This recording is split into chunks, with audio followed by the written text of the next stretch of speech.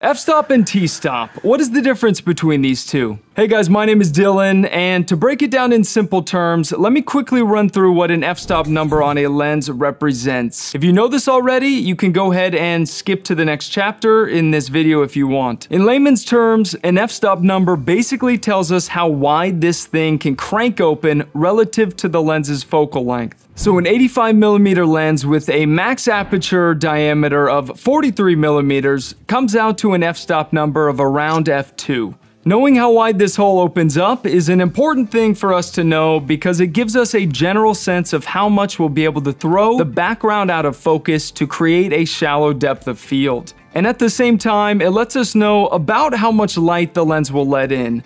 The bigger the hole, the smaller the f-stop number, which means more light comes through. This is helpful to determine if the lens would be a good choice to use in low light scenarios. If you are shooting in the dark, it would be much better to use an f1.8 lens over an f4 lens. That way you can let in more light by opening up your aperture and not by cranking up your ISO, which can introduce a lot of noise. However, an f-stop number isn't necessarily an absolute value, and here's where the main difference between f-stop and t-stop comes in, so stay with me here. Say you have two 50mm lenses from different manufacturers, both with an f-stop of f1.8. You'd assume that since both are the same focal length and their lens aperture opens up the same diameter, that they'd let in the same amount of light, but this isn't always true. Because of all the different glass elements inside the lenses, reflections inside the lenses, and other obstacles like these, they can actually impact how much light comes through your lens to hit your sensor. So even though they're both 50mm f1.8 lenses,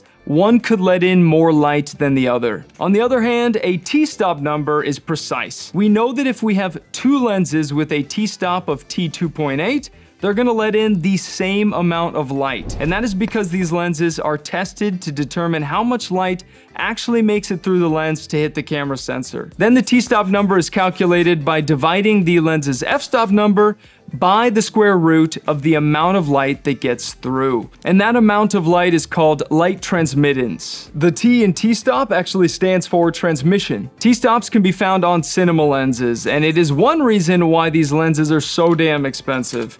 Aside from the quality of optics, each lens is tested to determine precisely how much light is actually let in. F-stop lenses are not put through these extra tests. Now you may be thinking, why does that even matter? For most people, especially photographers, it really doesn't matter. Even for most videographers, I'd argue it is not that big of a deal for most projects. But when making, say, a big budget film, think of how annoying it would be to shoot a scene with a few cameras, getting different angles, you have some lenses shooting at the same f-stop number, but after the shoot, you notice that all the shots taken have a slightly different exposure. Yes, it can be corrected in post or by adjusting exposure in camera before, but time is money, and just having that consistency across lenses can give filmmakers peace of mind. That's where lenses with t-stop numbers can help out. I'm curious to know if any of you own cinema lenses, so let me know if you do in the comments, and be sure to check out this video all about film grain and if you should use it in your videos. Enjoy your day, guys.